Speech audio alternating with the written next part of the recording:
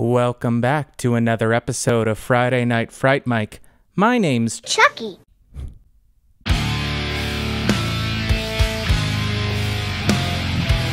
If this is your first time playing, what happens is I record this video with a microphone that is seen in a horror film.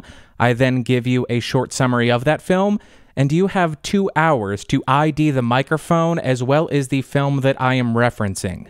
Today's microphone comes from a film that was released in 2012. A very brief summary is, people on the East Coast go crazy. The 3 main characters of this film are Heidi, Francis, and Herman, and that is all you're getting. I will see you in 2 hours. Good luck. I'll be back.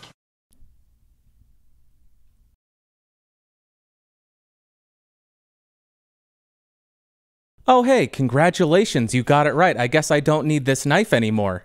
The microphone being used today is the Electro Voice RE20.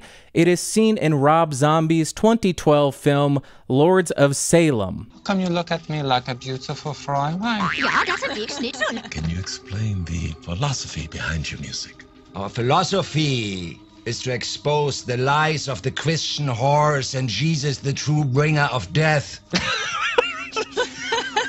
We are not the crying sheep of God. We are the mighty goat.